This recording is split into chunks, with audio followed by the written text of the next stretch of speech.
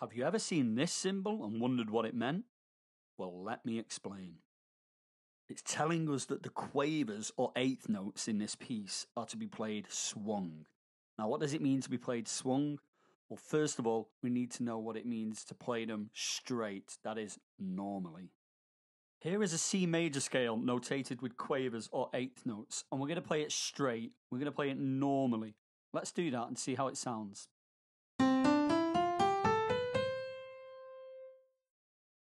Now let's play the exact same scale with quavers again, except this time our quavers will be swung.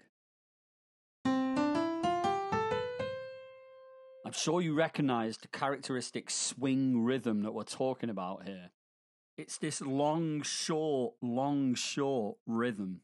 A really good recent example of swung quavers is in the Billie Eilish song Happier Than Ever. Let's have a listen.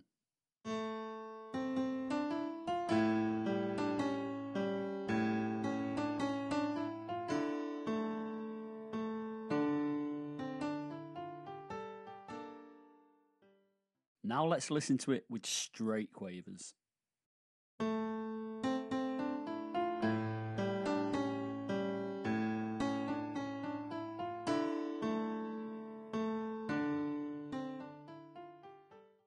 It completely changes the feel of the melody. There really is a lot of power in these swung quavers.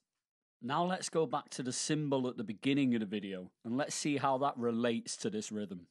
We get to this rhythm via the use of a triplet. So what's a triplet? A triplet is where we play 3 notes over the duration of time where we normally play 2 notes. So here is a crotchet divided into 2 quavers. And here is our triplet where it's divided into 3 quavers. And to show we have a triplet, we put this number 3 over the top of the notes and usually a bracket as well. Once we have 3 quavers, thanks to our triplet, well then we could group those quavers in different ways, one of which will give us our swung rhythm. We can add the first 2 quavers together, giving us a crotchet or quarter note, and then we have 1 quaver or eighth note left over. And that will give us our swung feel. That gives us this long, short rhythm.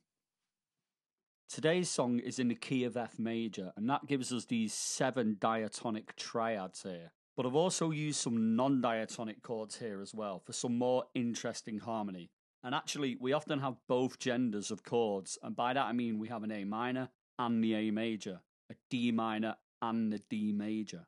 Okay, now it's time for today's song. This is song 13 out of 100, and this song is called What I Thought of You Mattered. What I thought of you mattered just a bit. Well, okay, maybe more than I like to admit. Is that a crime or just what people like to say at night? That cruel combination of genes and culture cause quotations by men that I don't understand, but say to catch your eye. Or should that be it? The saying's right, but my meaning ain't quite clear. Do you see what I mean? This time I'll come clean. When I think of you now, I could care less. That's a lie, I wanna have to confess. Is that so wrong? But just what drunken crew is singing songs.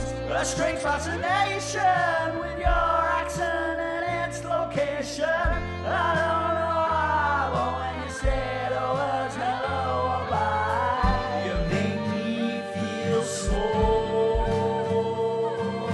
boring now with a boring northern drawl. You got me thinking, is where you're from real or a Potemkin?